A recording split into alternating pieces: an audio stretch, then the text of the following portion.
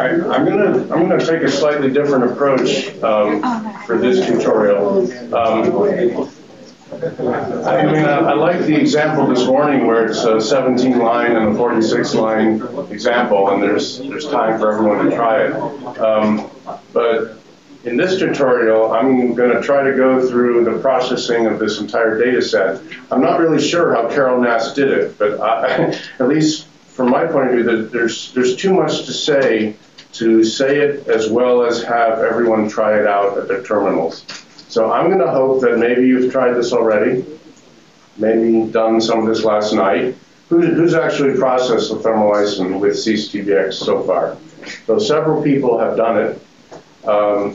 And so I'm gonna just try to go through the tutorial and try to explain as much as I can, and hope that people will either absorb information that I'm giving, or please ask questions. And Aaron can also answer the questions.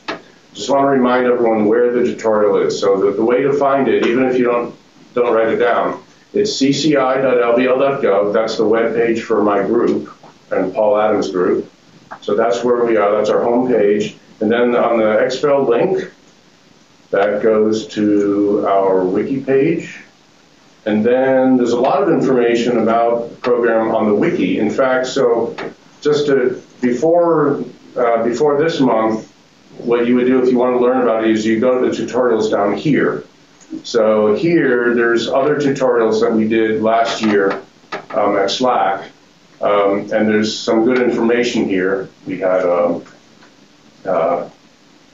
well, for example, resolving an indexing ambiguity. The Bremen-Dieterichs algorithm is over there. But let me go back to the main page. So here's where we are now. So it's the 2014 workshop tutorial. And there's a bit about getting started. There's a list of examples. And the one I'm going to be talking about is the L498 thermolysin. And then there's getting started. And this is critical. I've already had about 3 people come up to me and say, I can't run anything. So here are the problems that we found. This is exactly the steps that you need to set up your environment so that you can run cctbx.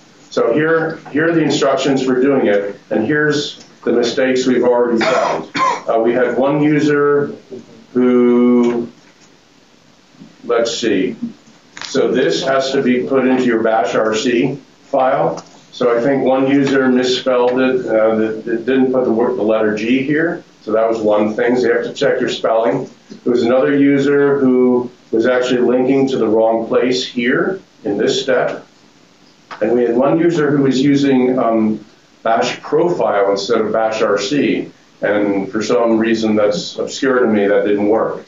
So this seems to be a critical, unfortunate as it is, this seems to be a critical barrier to actually getting things started. And it's frustrating because there's a lot to do after you actually set up your environment. So I'm going to go to that. And basically what I'm going to do is I'm going to go through the web page. And I'm going to have a login shell somewhere over here after thanking the sponsors once again.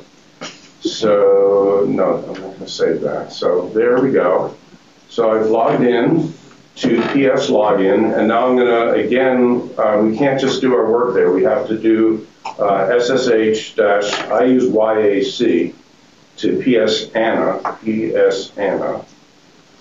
And then everyone's created a my release directory. I actually call mine my tutorial, but that doesn't matter. And then inside of that, I had to create a subdirectory that would contain all the configuration files. And I see the other programs have, put in a tar file, all the config files to use. I've actually posted the text of these files on the wiki, so you can grab them that way and just cut and paste. So there's this handful of configuration files that you need. It's sort of the same idea. So let's see. Oh yes, the other thing we need to make sure we're doing is running sit setup. That's to run the package manager in such a way that you can do your work with Piana. Actually, so cctbx is already set up in your bashrc file, But to run Piana, you must be in this directory and you must run sit setup every time you log in. So that's just the requirement. So now, okay, it's broken up into 6 sections. Section number 1, discovery of what's in the data set. So the scenario here is I'm giving you some data and I'm not telling you anything else. So let's find out what's in the data. So discovery, first we're going to list the data. So let's just see what's in the directory. As I explained yesterday, this is the data directory. And for any experiment you do at Slack, it's going to be like this. It's going to be an experiment name, like CXI 84914, and then an XTC directory. And then here's the list of files. So experiment 157, and there's going to be a number of runs here, run 16 through 73, and that's what we have. So here's the first thing we can do. In the spirit of discovering what data are in those files, we're going to run a Piana script with a cctbx plugin that averages all the images from each run individually. So I'm going to show you the configuration for that operation. So what are we doing here? We're going to be running a cctbx module called mod average. These are the parameters we need to run it. We need a calibration directory, which is a place that we've put in what Slack thinks is the metrology for this detector. I'm not going to go into any more detail than just that. Also the address of the detector that I'm interested in. As was discussed earlier today, it's a rather complicated naming scheme, but this is what we're going to be pulling out of the XTC stream. If I wanted the downstream detector, I would have said CXI DSD here instead of DS1. Aaron spoke before about the detector Z offset. This is what I think it is, 571. It's going to turn out to be wrong, and I'll show you that later. And now I'm going to be making 3 different kinds of output. For each set of runs for each set of images in each run, I'm going to be calculating a mean, a standard deviation, and a maximum value composite image. And these names here just show where those images are going to be written. I'm using a little bit of parameter interpolation here, so your username will automatically be substituted inside these curly brackets, as will the experiment number and the run, and that's it. So that's our configuration file for running Piana. You okay with that, Aaron? I just wanted to comment.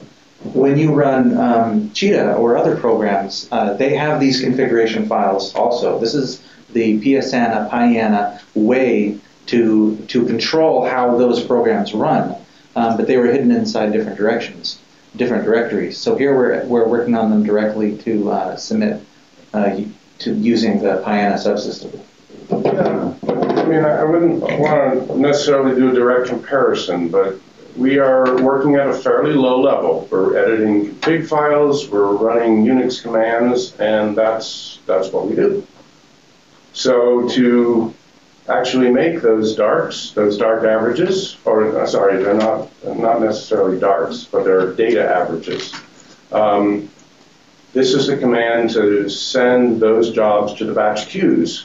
So we have a command called CXI-LSF that manages submission of jobs. I would imagine it's very similar to what Cheetah does, but it's on a command line basis.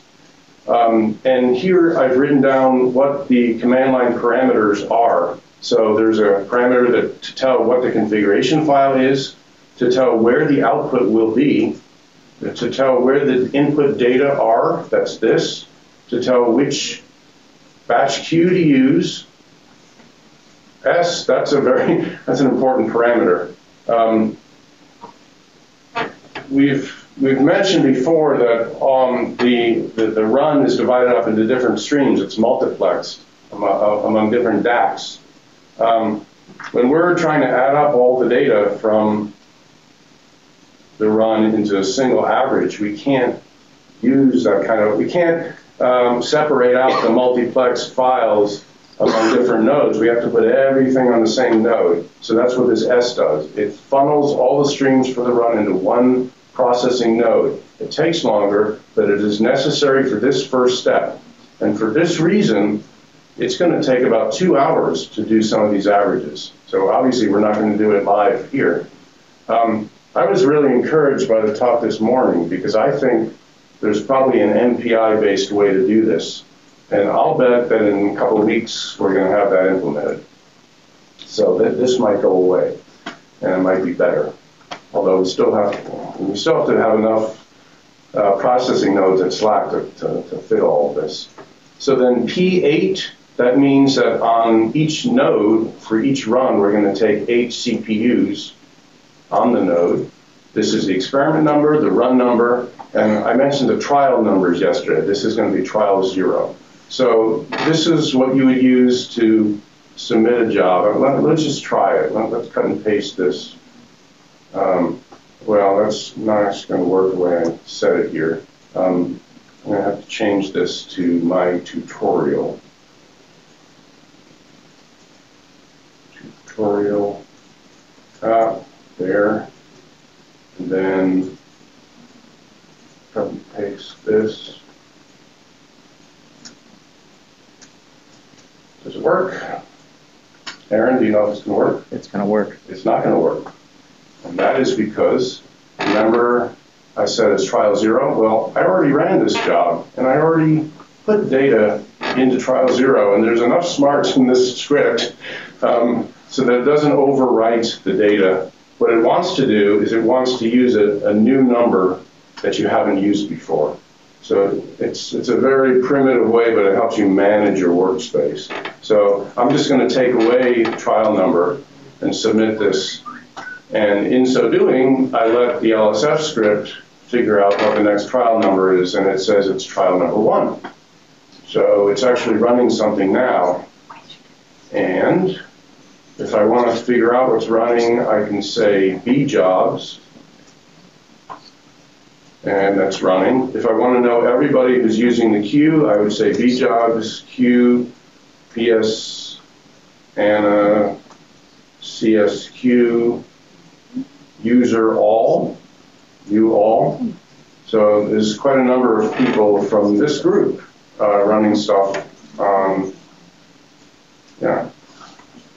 all of the students are running jobs. Okay, so that's how I submit, and that was just for run 16. What if I want to submit averaging jobs for all of those runs together? Well, remember I listed them out before, so I can actually see what runs I have. That's here. So I can just use some Unix commands to run the same batch submission job for all the runs. This is okay? I'm just using a Unix for loop. It's just the way we do it.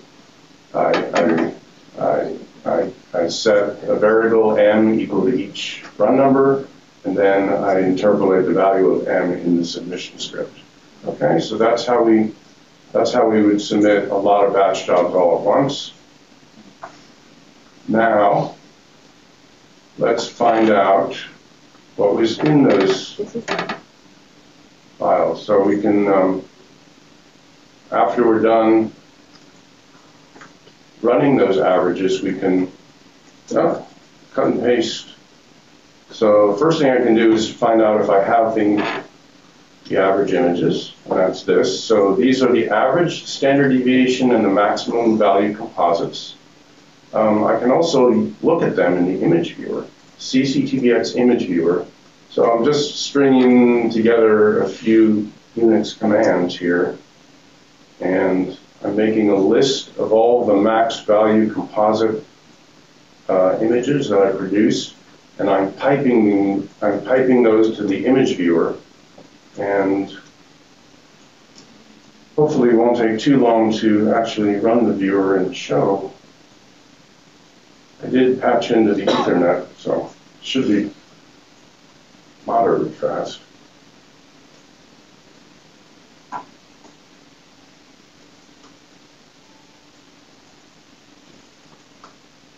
All right, so here's the image viewer. I'm going to expand this just a little bit.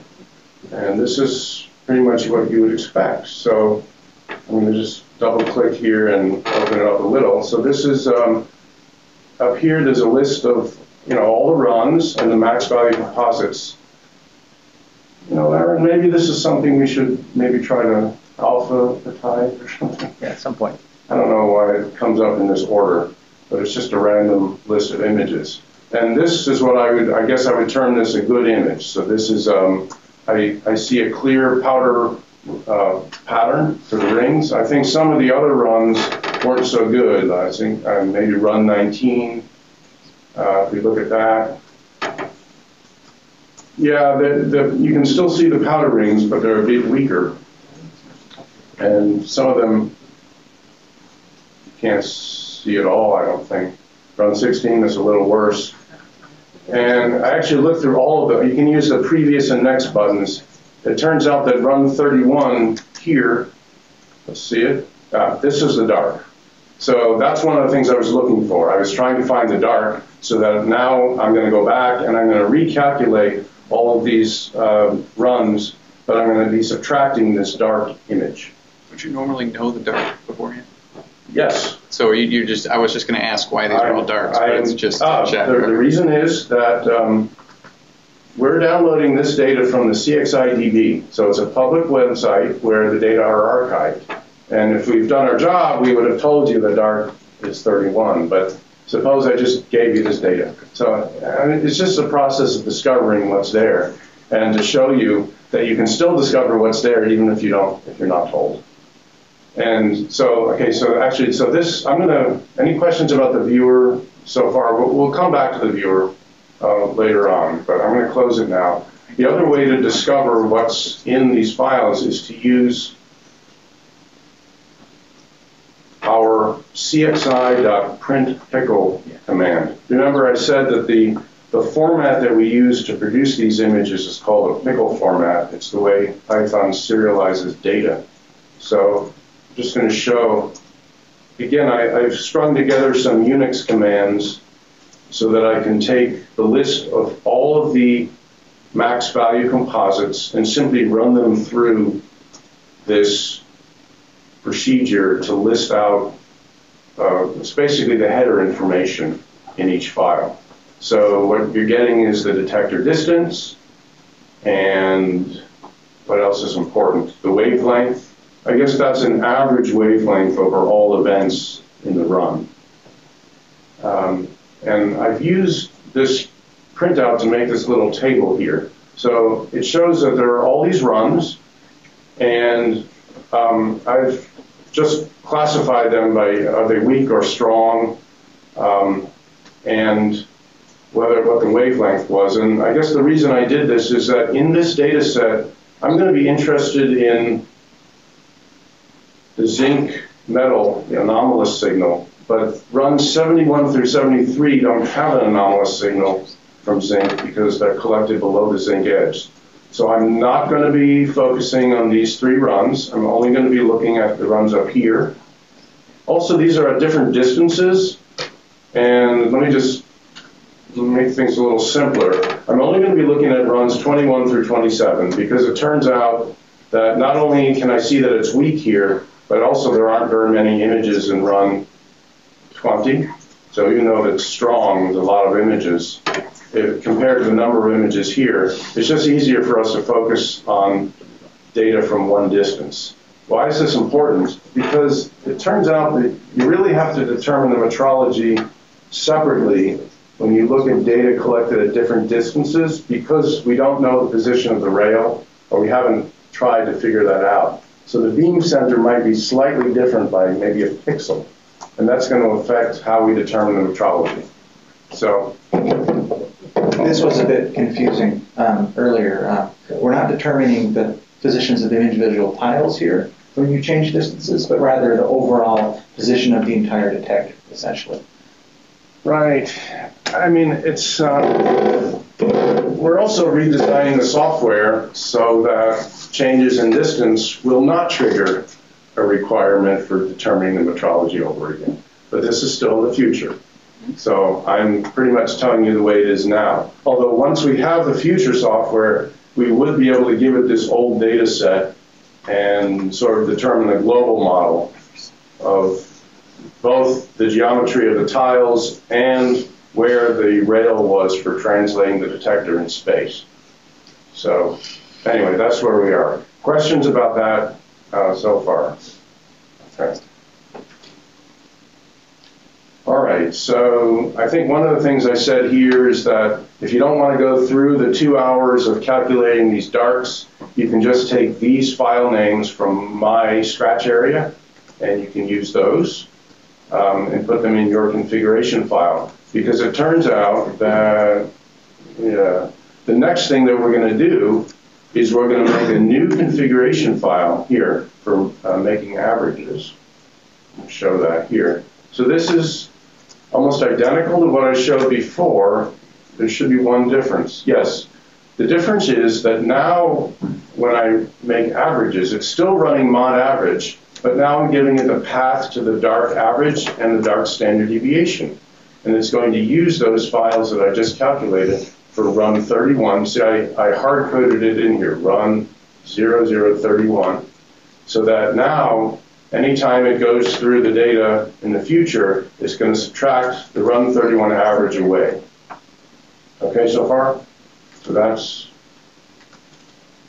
is that. And now I'm going to calculate new average images with the dark subtracted away. So here's the command again to run the CXI LSF with this new configuration file that subtracts dark images off. Okay, now we're going to get into section 2, prepare to mask out the untrusted pixels. So what am I talking about? I'm talking about hot pixels, where the pixel values are always too high, cold pixels, where they're always too low or 0, and even pixels which have a high standard deviation. I want to get rid of those. I want to find out where all these pixels are on the images. And it's even worse. I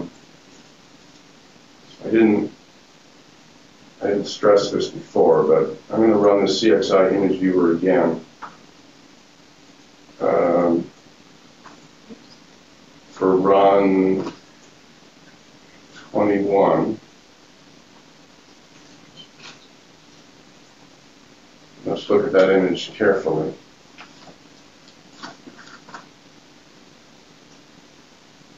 See what the problem is here? There's some instrumentation inside the vacuum chamber. Might be the liquid jet? No, it couldn't be the liquid jet. What is this? Nozzle. Yeah, but it looks like it's on the bottom. So is it maybe the ray? Is it the? It has something to do with the electrospray. It's the counter Counter-electrode, yeah, that's creating the voltage to shape the shape of the liquid jet. But in any case, if we don't tell this program what to do, it's going to try to predict bragg spots down here, and we definitely don't want that. So part of what we're going to be doing in the next step is we actually use the image viewer to just choose coordinates for a polygon that we're going to use to mask this out. It's just done very, so I basically point and click, and I read off the coordinates, where's my laser point? Here, for slow and fast, and I actually have to use these coordinates to construct a polygon on the command line for the next step, where I'm going to make a mask of untrusted pixels. And I'm going to do it in several steps. So as you see, in order to do this, to get hot pixels, I'm going to use the average dark, also the standard deviation dark. But for the cold pixels, I'm going to be looking at one of these maximum composite images that has real data on it. So I'm going to be doing all of those things together. Maybe I'm not going to go into the details here. It's pretty well explained in this section here. So let's just,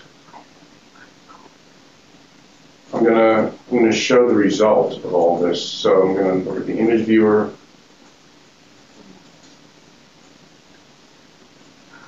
Okay, so let's see. I'm going to cctbx.image viewer. I'm going to look at all the masks. And I'm going to put in a special command to say show untrusted equals true.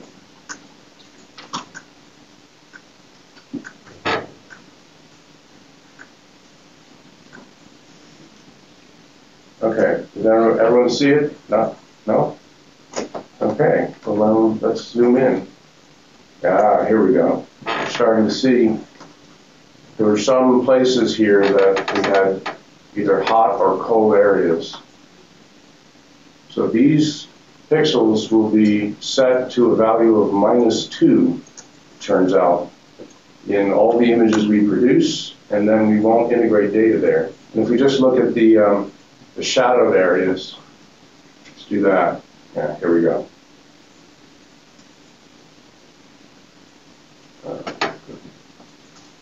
Seems right. So maybe it's clear, maybe it isn't, but I made a different shadow mask depending on what the detector distance was. So I'm going to have to be, it's basically, I'm going to have to do a lot of bookkeeping to make sure I'm using the right masks with the right runs. But for the example, I'm just going to go through a set of runs where all the processing is the same. And that has the most data in it. So I'm going to just remember where these masks are. And I'm going to put them somewhere. Oh, yes, well, it was important. I did different things. So the hot pixels were always the same, no matter what the detector distance was. So I calculated that mask, and then I separately calculated a mask where there were shadows. And then I wanted to combine the two masks together. So Aaron said, why don't you just make a command that says cxi.or mask? So we did. So that's this command, cxi.or mask, and you just feed it as many masks as you want, and it just sums them all up. And then the last parameter is the output. So the output is now in my scratch area where all the other data are. So that's that. So now I'm ready to move on to the next step, which is correct the detector metrology. Okay, so how many are still with me?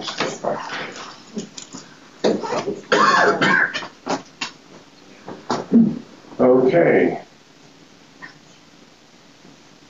so CXI, okay, why do we have this here now?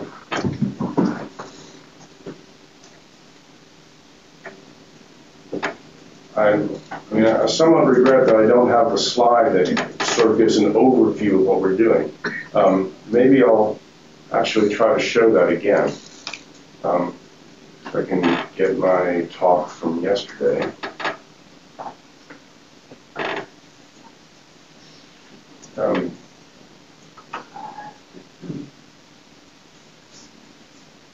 So one of the things I showed is that it's basically a series of steps that we take in order to get the metrology right. The first step is to set the quadrant positions, that's this step. Then there's sort of nearest unit tile translations, and then there's subpixel translations and rotations. So I'm going to be following that series of steps here. So the first thing we do in order to look at detector quadrants is we have a GUI that does that. It's a special GUI. Yep, copy and paste. Actually, maybe I could ask, has anyone actually gotten to this position in the tutorial yet, independently? And again, like we say, I mean, this is new. We've not exposed this function to the user any time in the past. This is the first workshop that we've shown this, and this is the first group of students. So you'll be testing out new stuff. So here's the GUI. Here's the control panel for it here. And it's a little bit different from the image viewer. I have to zoom in using this combo box. So I zoomed into 400%. And now the positions, I don't know if you noticed, the unit cell dimensions for the thermolysin were on the command line when I ran the GUI here, up here.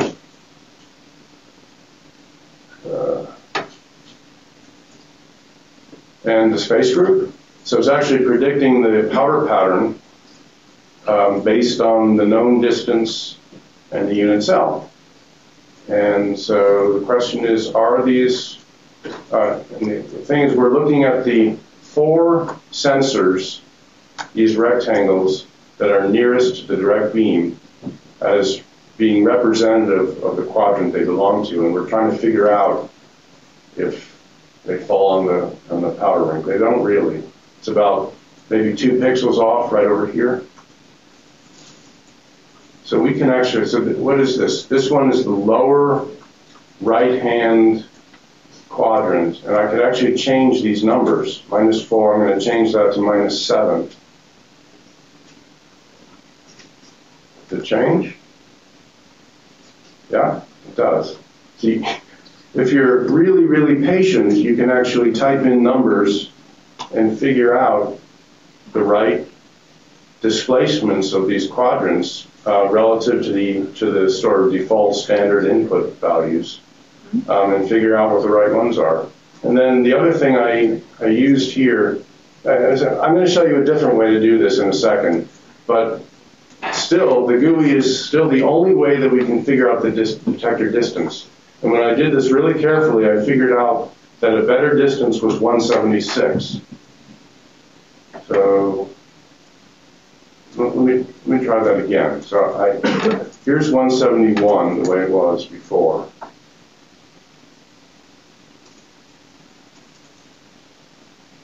Did anyone see, did it actually change? Yeah.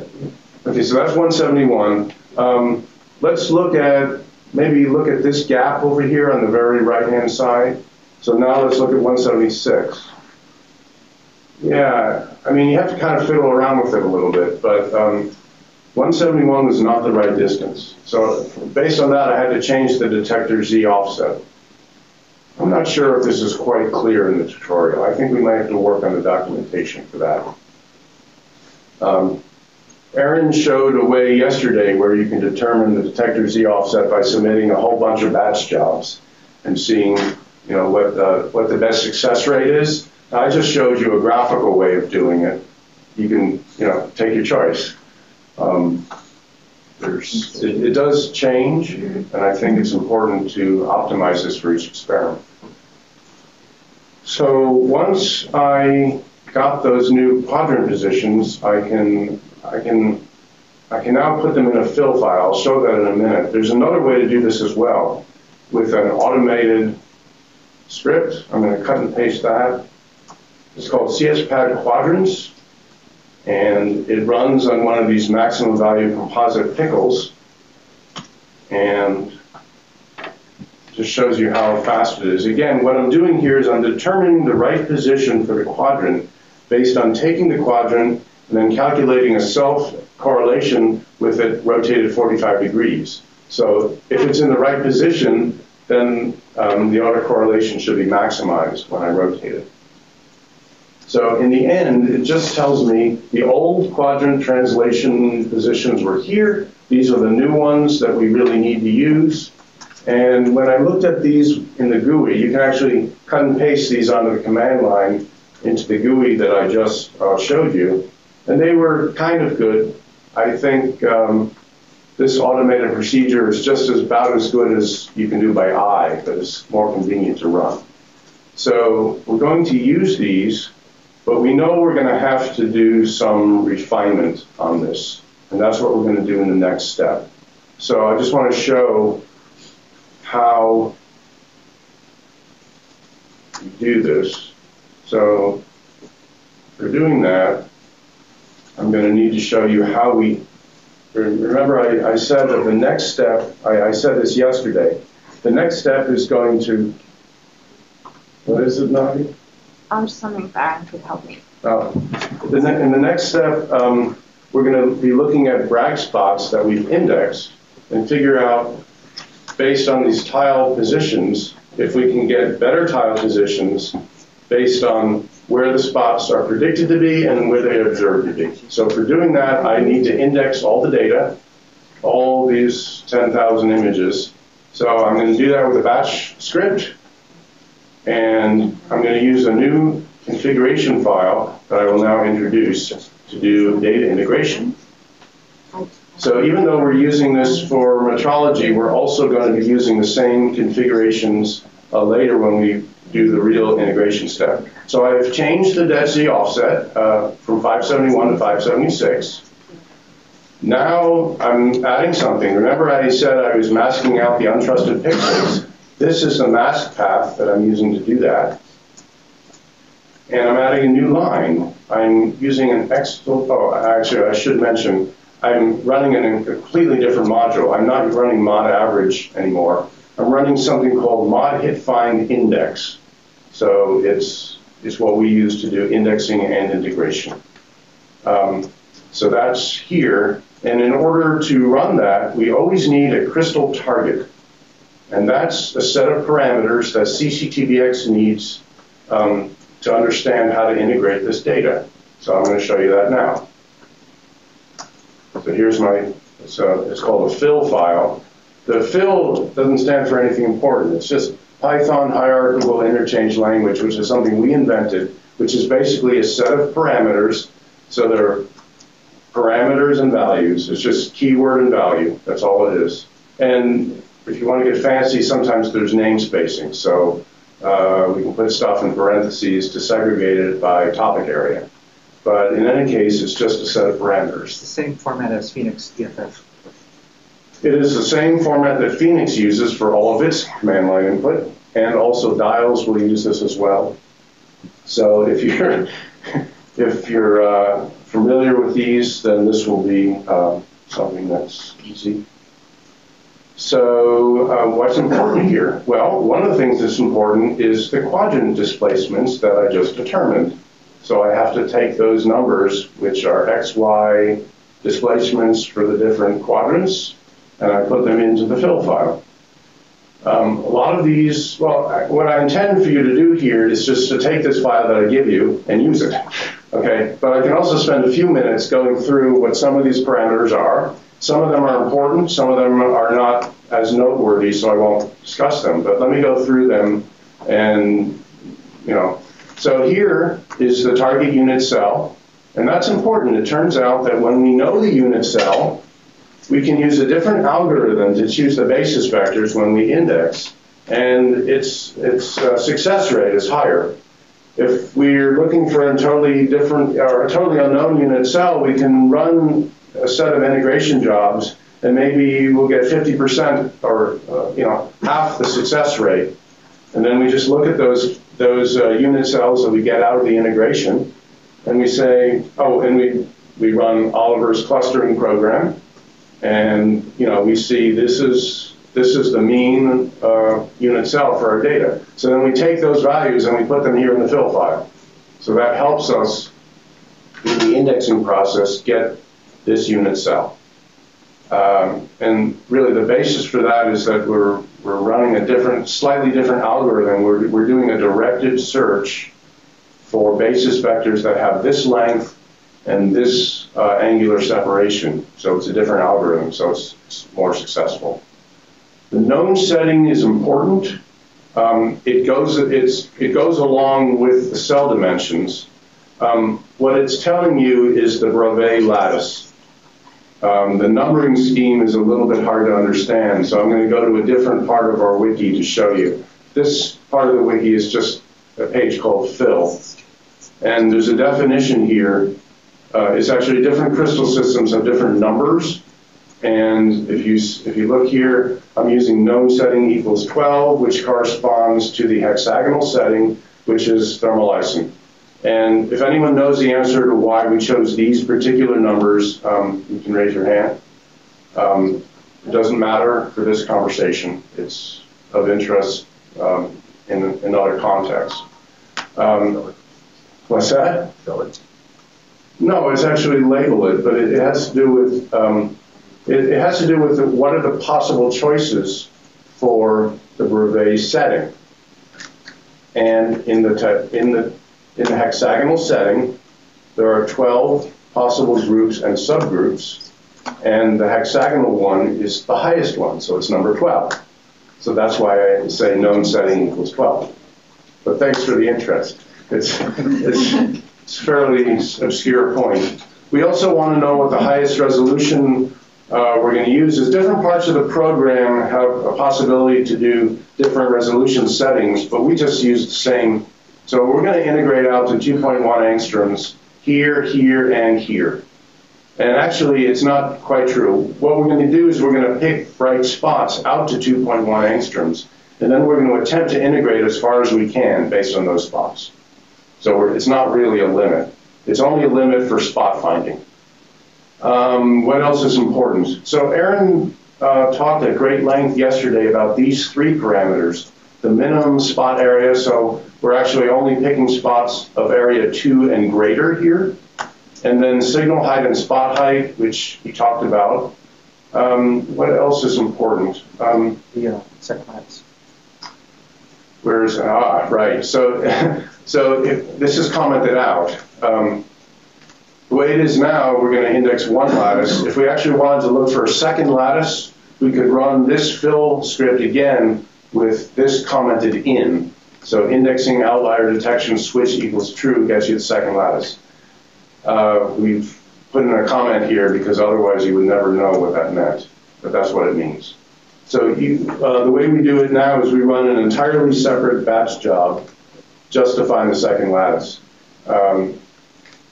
Maybe we'll put in more comments in the tutorial to get that. And you know, and I think in this data set, it only gets us 10% more lattices than we had, so it's not a big difference. So what else is important? Well, this turned out to be a big problem, a big mistake last night when I was making and I still haven't fixed it. I forgot to put mask pixel value in. Remember the masks with the red pixels? The pixels that we don't trust? We have to tell the integrator that we don't trust them, and this is how you do it. And I omitted that when I made the tutorial. So I came up with R factors that I thought were too high. And I think it's because I forgot to put this in. So I was actually integrating bragg spots where there was just garbage. Background factor, it just says that we're subtracting the background from the bragg spots, and we're using twice as many background pixels as signal pixels. You know, I know I'm going to get attacked for this by James here. Detector gain, really the program only uses a gain of 1. We don't really we haven't put a lot of effort into figuring out the gain. And we certainly haven't figured it out on a per pixel basis, which we really should. But I'm going to go with what you said, that the partiality is a far bigger issue. So the gain is something we'll figure out later. I also mentioned before that for getting the mosaicity, we need a maximum likelihood refinement target. That's important. And I think for the other things, you can just take these defaults. So that is the fill file. And once we've done that, once we have a configuration file that refers to a fill file and the fill file, we can start running batch jobs to do the integration over each run. So for each run, there's a batch job, and this is a way of submitting several at once. So it's just this command, and I don't think I'm going to actually type it in.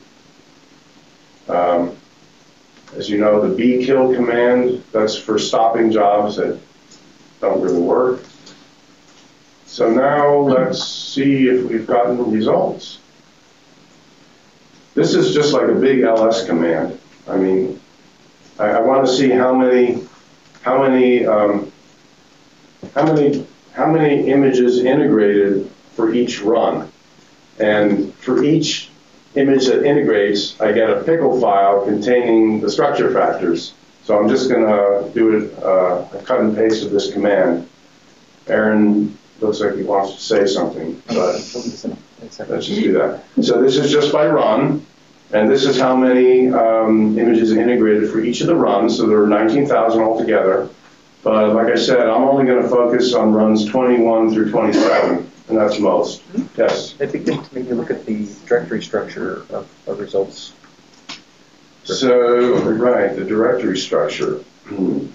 So cut and paste that. So for each run,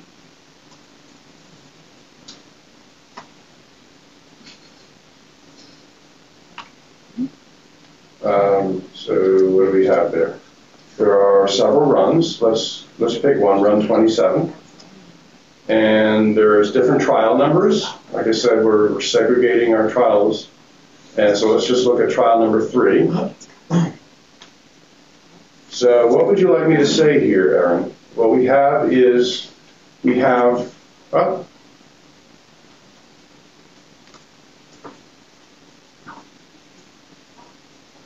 one directory that is called integration, that has the structure factors.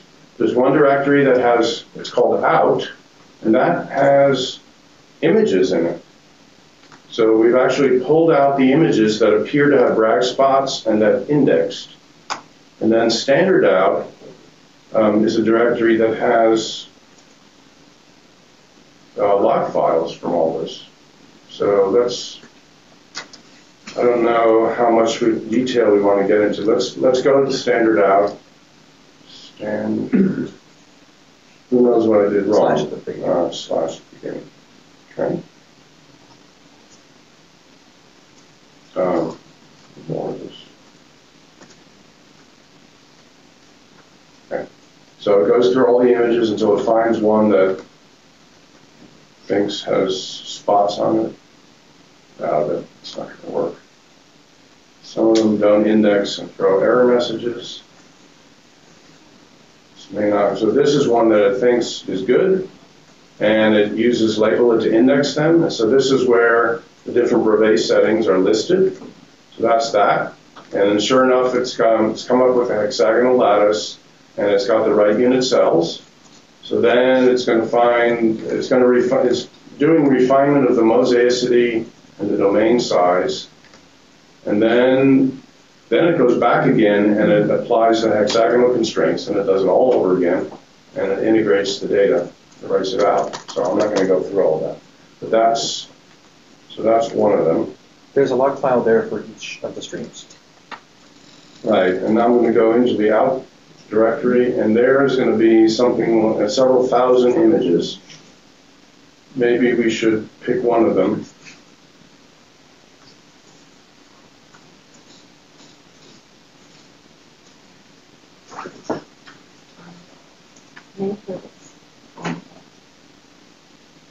And take a look.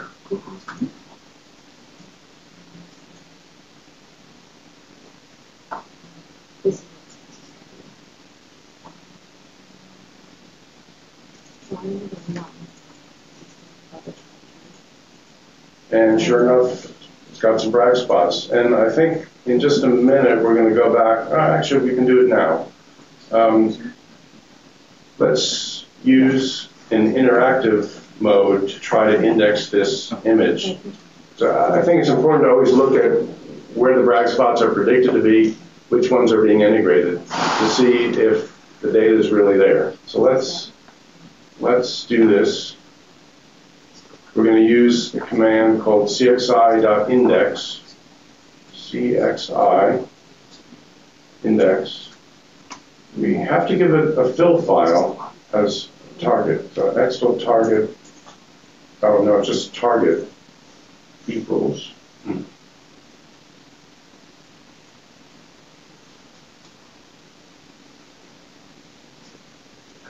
Tutorial. CXI 84914. 748 was it, Aaron? Thermo Bison. 490. 4. Oh, right. 490. 2000.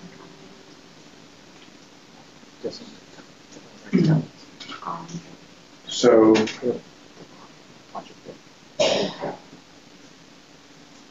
again, what we're doing here is we're reproducing the work that had been done in batch mode, but we're doing it interactively.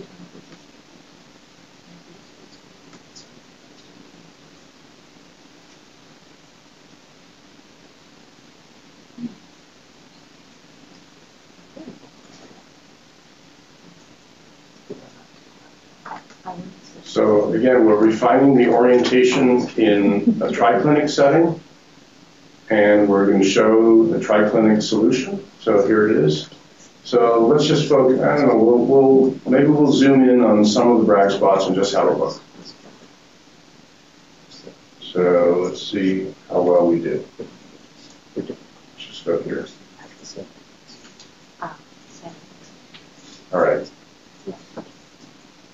I'm going to change the contrast a little bit so it's just a little bit clearer. All right.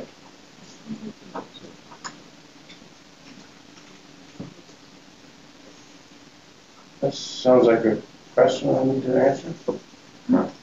All right, so the red spots are the bright spots from Spot Finder program.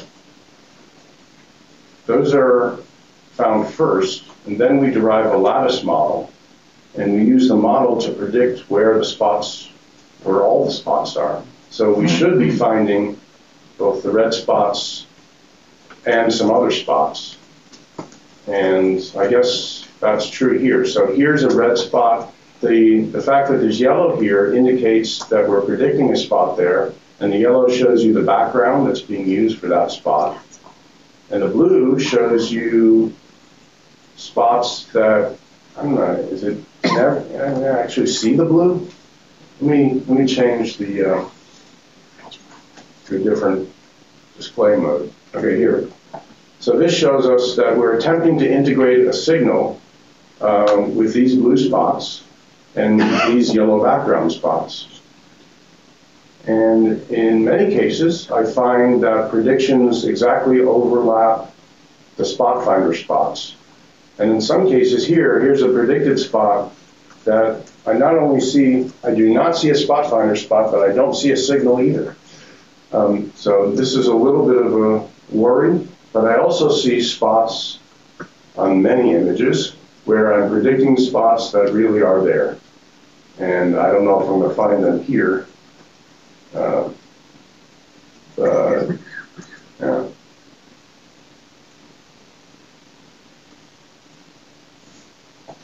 Yeah, I don't know. Maybe a little bit over here. I'm not going to work too hard. Yeah, I mean, I don't know. I think this is related to what I was showing at the very first slide yesterday. We are really integrating a lot of spots that aren't there. And I think we have to do a little bit better. But what I'm looking for is spots that don't have red, because the red has is Spot Finder spots, and I know that they are there. I'm looking to find out if the lattice model is predicting any spots that are in between those Spot Finder spots that are part of the real signal where I needed the lattice model to predict them. And it's not clear in this case that I'm finding any. I mean, one thing is that this data is, a lot of this data is pretty bright. And maybe we don't need a model to predict things. Maybe here's an example. Okay, so there's a spot. We're predicting it in the right place. It wasn't found by Spot Finder, but it's there, and we're integrating. It looks like we're integrating all the signal. It's only about 1/5, maybe 1.5. Yeah, it's hard to see. Actually, this if you see down here, the very bottom, it shows the intensity of the pixel. So this is actually 213 counts versus a background where the level is less than 100. So there really is signal there. It's very high standard deviations. All right.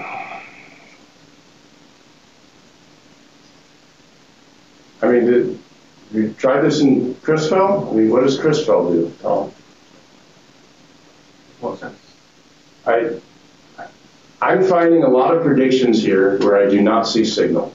Yeah, so the values in big files control predictions, so the geometrical model that tells it which reflection should be there, and you're supposed to optimize those values to get the best visual thing. In the next beta version, we're going to try now automatic predictions. Right, so I agree that it's important. And here, we've done an automatic determination, which, however, may be suboptimal. But this is the best we can do. But the question is, how good can you get? So it's a balance, right? It's a trade-off. You can either predict too many or too few spots. So in this case, I still think that I'm predicting too many, and this is why my histograms look like there's a lot of measurements of zeros. And the question is, how well can you do? So, how well are you predicting the spots at high resolution? How well do you match? Can you show some of these at high resolution? Well, this is 2.5 angstrom. This is right at the edge of the detector right here. It's the same story in the corners. This data only goes out to about 1.8 angstroms. So let's look at it. So I'm just trying to do a quick look. I can see, so here is, wait a minute. No, I'm confused. Did we just, Crashed. how did that happen? All right, I apologize. We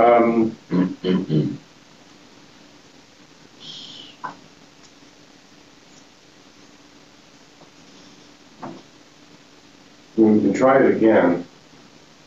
Actually, can we get back to this? I think I'm going to try to move on. There is, I don't know if there's that much else to show, but I think I was in the middle of discussing the metrology, and I sort of like to indicate what the next step was. So the next step was, after we integrated the data to get some predicted spots, then we could do another determination of metrology. And here's how to do it. It's just a big command, and I'm going to show the commands, but one of the things I'm going to do is I'm going to modify it. So this command says to determine the metrology on the detector using this set of results. So actually I do a run star, so it uses all the runs. Maybe I'll show you, we should be a little bit more explicit about it. So I'm only going to do it on run 21, and I'm going to limit it to a certain number of images. So here I said 1,000. That's what I would recommend for real production work, but that takes a long time, so I'm just going to do it on 100 images. So 100 images.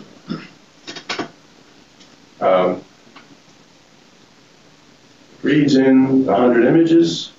It does refinement on a target function, which I showed yesterday. It's just the displacement between observed and predicted spots.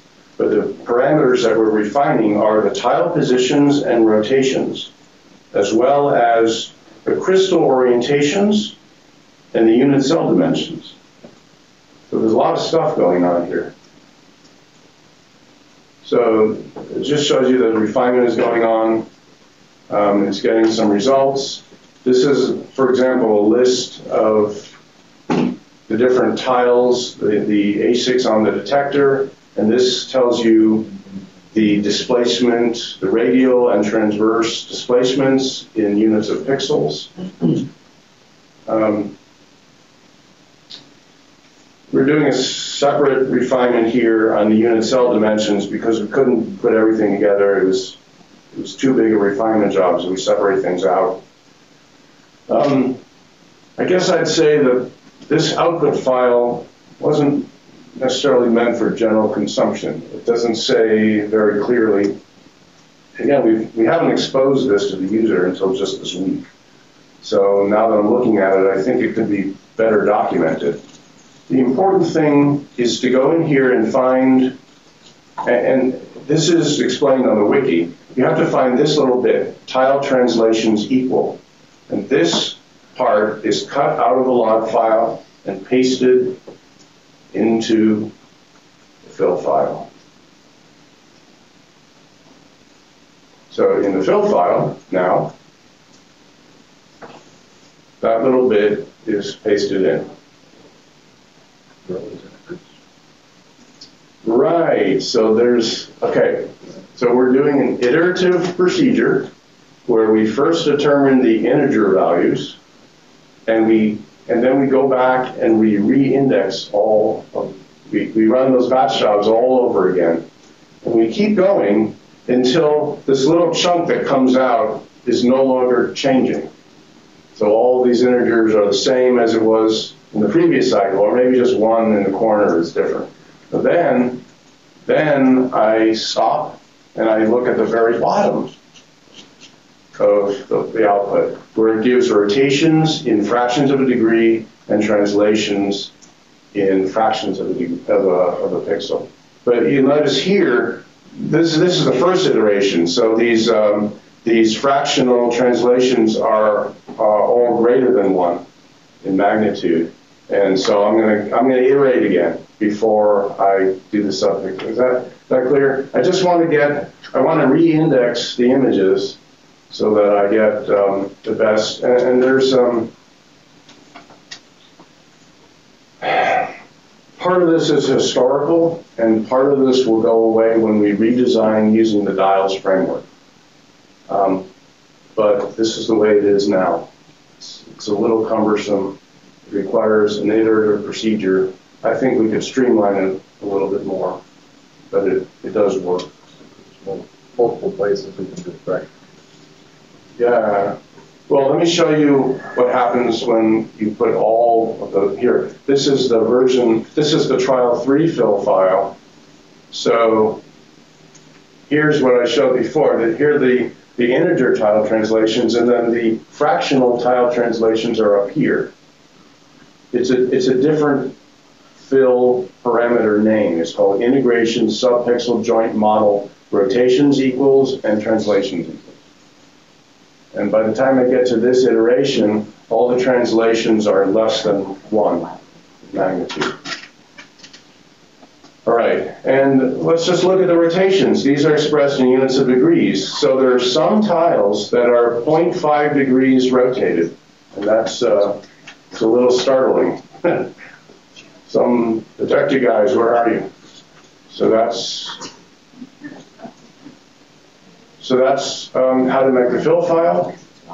I mean, I've showed how to do integration, and maybe it's time to merge the data now. So we're kind of winding up. So merging the data, it's a separate program. I create a separate directory to do it. Nick, yes? This is the first point in the procedure where we've essentially left Piana, right? It's worth noting. So Piana is used to unpack the raw XTC stream and do something with it. So maybe this is a good time to say, remember I showed 2 different ways. You can either integrate things in batch mode, or you can integrate interactively the way I showed with the graphical display using CXI index. But Aaron has actually gone a step further. He says, well, the standalone indexing is an important way of doing work. So CXI index not only does things graphically the way I showed, but if you have 10,000 pickles that you want to re-index with a different set of fill parameters, you can do it with CXI index, I believe. And you're even contemplating adding multi-processing. It's there. It's already there. Can I do it by can I show that? Yeah. So go to a directory with a few images. Well, I think this qualifies. How many are there? 3,000. Yep. So it'd be cxi.index. Index. So minus D, this turns off the display. Yeah. Minus N16. Minus N16. What does that do? That's 16 cores. So 16 cores. So Nick is logged into PSANA CS 062, and this is one of the nodes in the CSQ, and all of those nodes have 16 cores. So this will just try to use all of them, right? And then target equals. Target equals. Yeah, it's just say. Oh, I don't know if I have a command anymore. Whatever your fill file would be. That's it.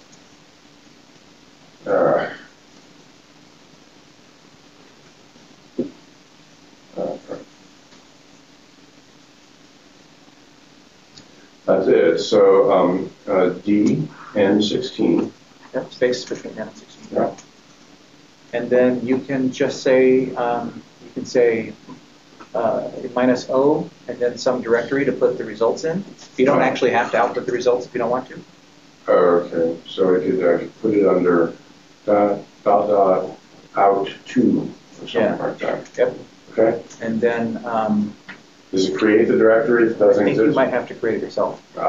And then you then say start pickle or just dot saying which would mean current directory. Okay.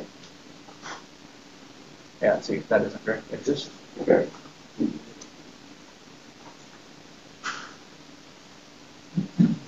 All right. This should index the data in multi-processing manner. Once it starts up, it takes a bit to start up. Okay, so the point is that you can also run this integration without relying on IANA. I see. So it's going to output a lot of stuff to the screen. Yeah, it kind of takes all the logs and goes. I'm going to try to control out of this. Yeah.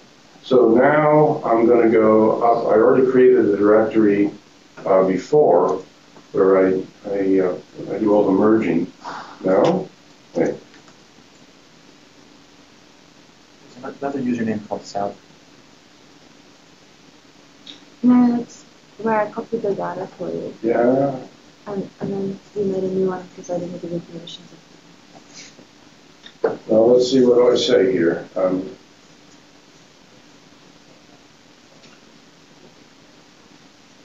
Scratch MK Sauter merge says should be here, but it isn't.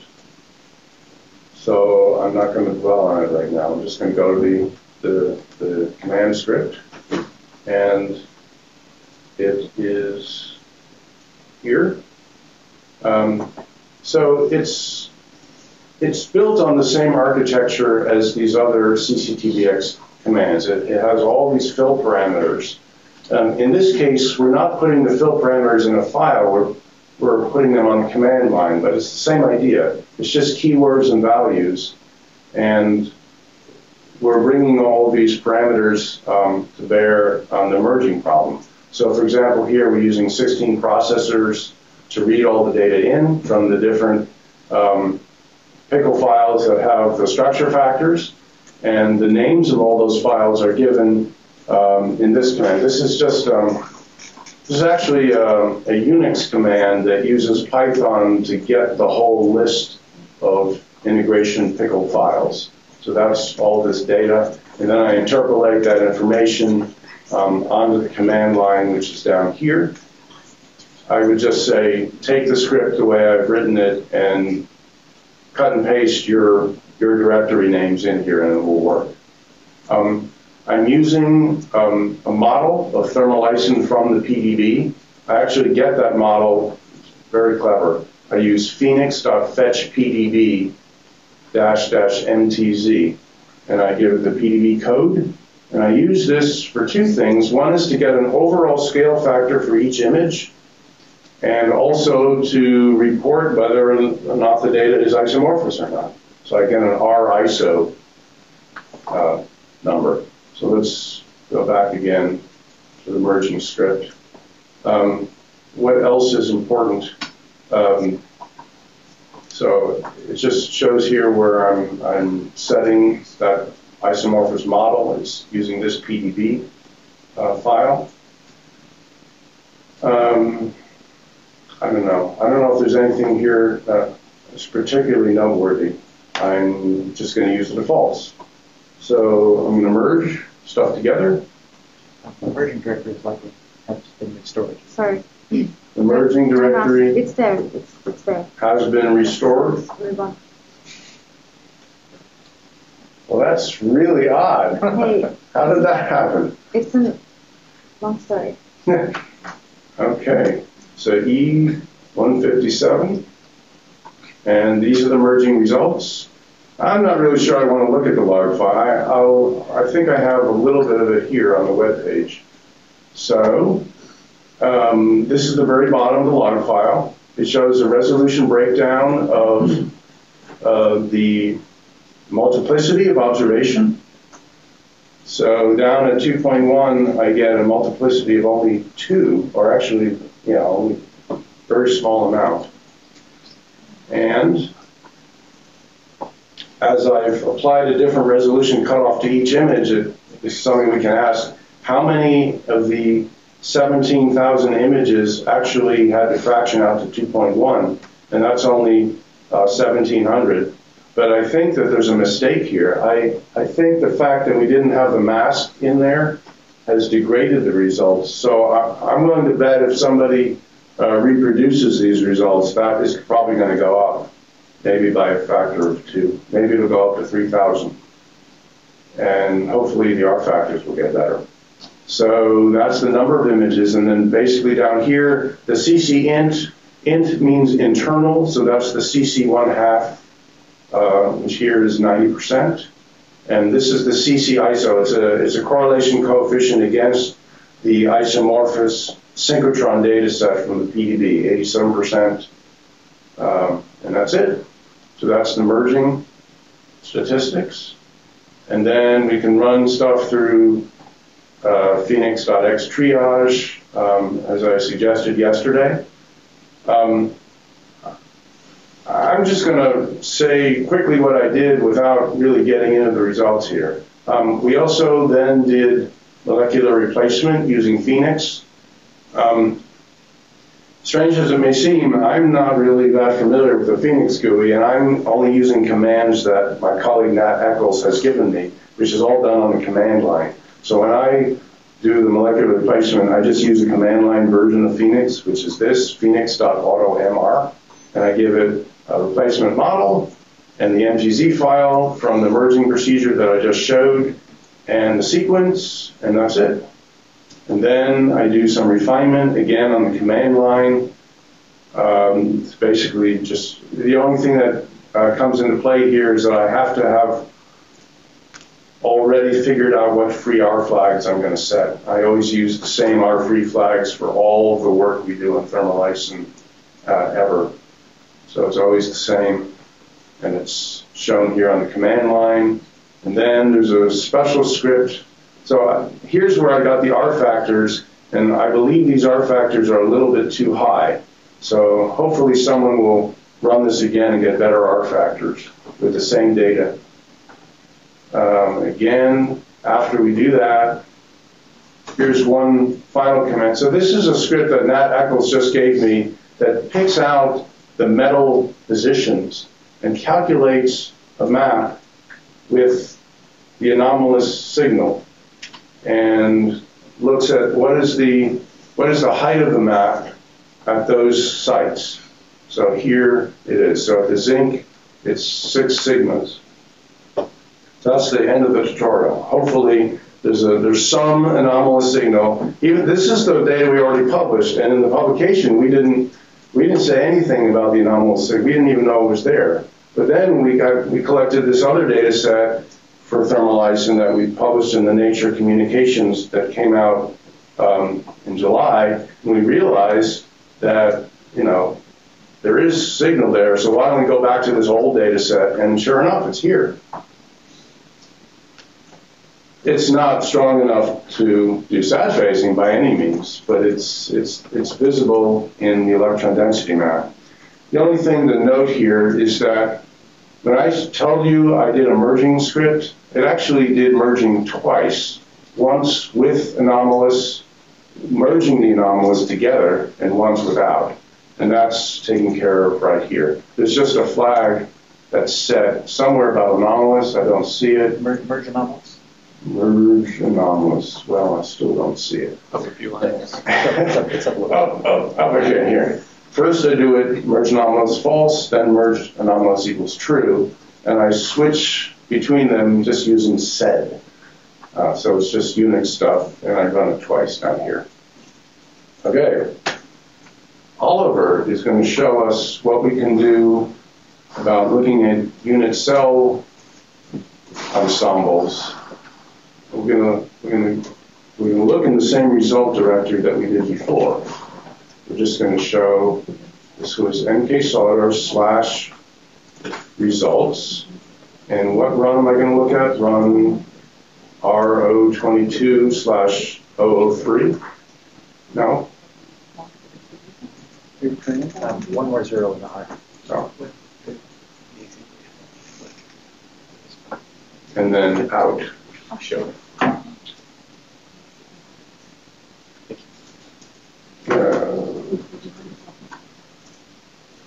Results. E157. Normally you don't need to do that, but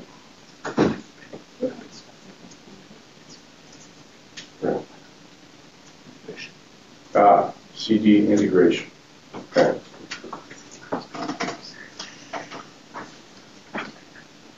Thanks, Nick. Well, that's how this works. So first, let's just take a look at how many files we have here. So 530 files, which is a pretty reasonable number to have a bit of a poke around with. So usually the first thing I do when trying to figure out stuff is try and find the answer to the life of the universe and everything. So that would be cluster.42. And if we just go -h, and then wait for the interweb, you can see you've got a few options. So there are help messages like this for all of them, but let's just start by running it with the defaults. So while this is plugging away for a little bit, essentially the way all of the clustering toolkit programs work is you give them a list of folders. It will go through these folders recursively. So if we go up one level, it will try and do it for everything. So be aware of that. Then you can tell it that you want to see things in logarithmic. You can give it a fast option, and you can also set the threshold interactively, which we'll see about very shortly. So normally for 500 images, when there isn't a huge amount of load, it should run of the order of seconds. Everything seems to be a bit slow at the moment. In my experience, it's tractable to run these kinds of clusterings up to about 5,000 images. After that, it starts getting very slow. So for those who are interested, I mean, almost all kinds of clustering algorithms run in roughly n² time. It's possible to do some density-based ones which run in n log n time, which will be a lot quicker. And we're kind of exploring that at the moment. Right, so this is the output of cluster.42. So on the top, you've got the display of the orientations. And actually, this is kind of interesting because what you're seeing is that the a-axis tends to be pointing either towards the beam or at 180 degrees to the beam most of the time, and the c-axes are always kind of upwards or downwards. So there is a bit of, it looks like there is a bit of alignment going on here. And we were totally unaware of this. Yeah. We've had this data for 3 years. It's worth pointing out that it kind of looks worse than it is, right? So if you look at the range of the color bars here, you're going from 0 to 0.3. So it's not actually in terms of like random units. It's when it's really bad, that goes up to like 2 or something. And this will be reflected if you look at your multiplicity within a range of reciprocal space. Then at the bottom here, you've got a dendrogram where, so you can see again that there are a lot of images which are almost exactly the same. So in terms of these are angstroms squared between the unit cells. The distance defined in terms of angstrom squared is, well, how do you deal with A, B, C, and then you've got angles. So you define it in what we call G6, which is you go A squared, B squared, C squared, then it's BC cos alpha, A, C cos beta, etc. Anyway, so this is really close. Like 300 means these are all very, very similar. But you can see again, you get this kind of hierarchy with ones can you get more. In this case, I would keep everything. I wouldn't bother about doing the threshold.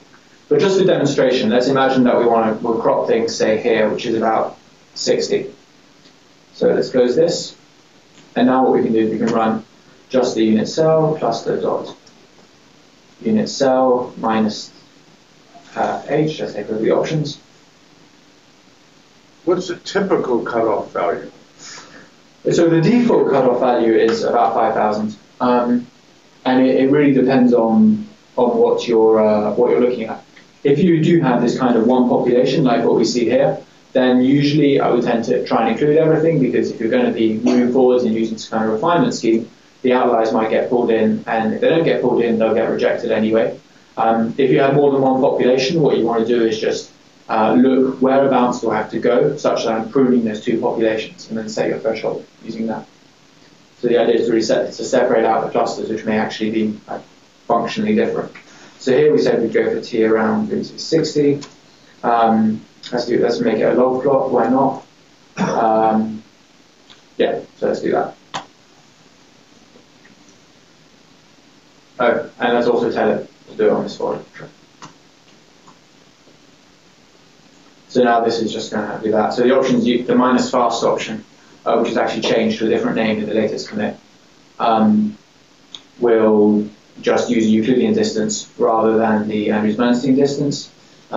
Usually that's okay. It gives you about a factor of 2 speed up. If you don't desperately need that, I probably would want to stick with the one which works. The cases where the Euclidean distance gets fudgy is if you have a cluster which extends over a symmetry range. So here you can see that we've now identified this big yellow cluster, and because we put it at 60, which is, you can see at the bottom down here, this is where it's going to appear. So yeah, 60 is kind of here, that's exactly where it's trimmed. So every time it goes across here, and it cuts something, it's going to create a cluster. So actually if we actually look here, you can see that they're named. So the big one here was called cluster 22, right? So now if we ls, maybe not just dot pickles. So if we ls star dot numbers, yeah, now you've got the clusters dot list. So if you actually less one of these, so cluster.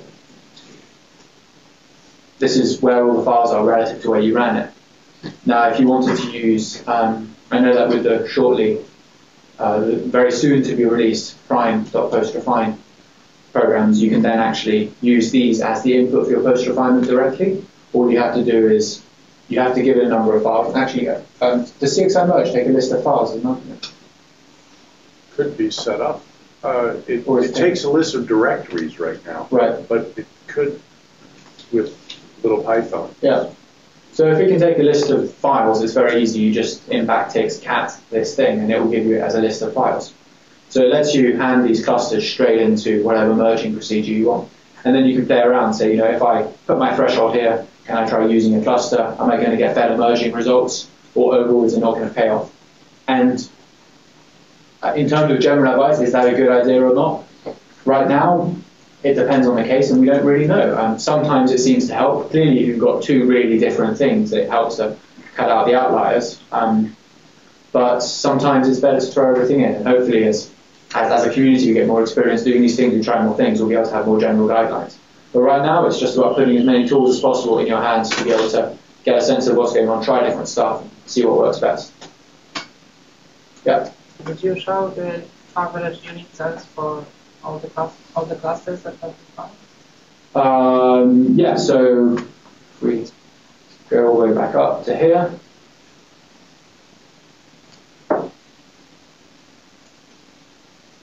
So that's what's in this command line output here. So you've got the cluster, the median A, B, C, alpha, beta, gamma, and then the standard deviations here for all the clusters, and then also the ones which weren't members of clusters, the singletons are displayed at the bottom there. So that comes out in the command line. You can also, might as well use the other one. So we can go cluster dot individual frame intensity.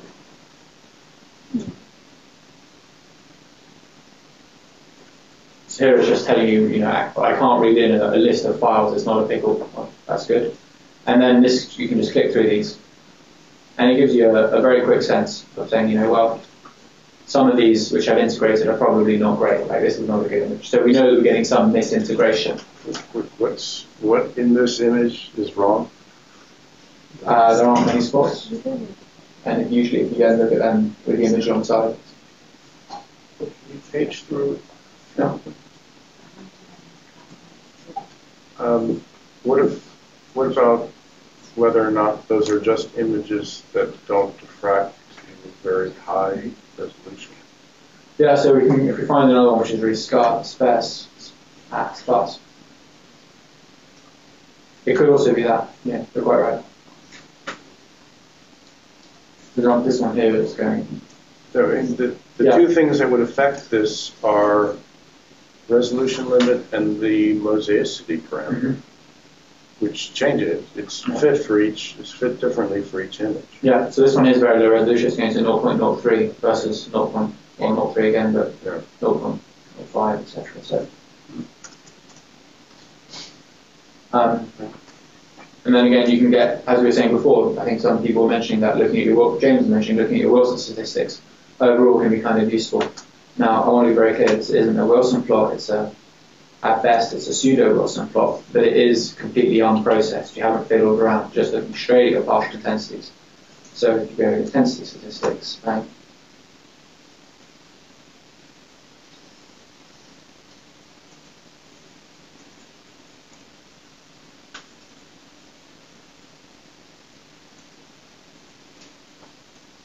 So yeah, I mean, it looks fairly coherent. There's a really quite a tight grouping of the G's, of the D's, relatively speaking.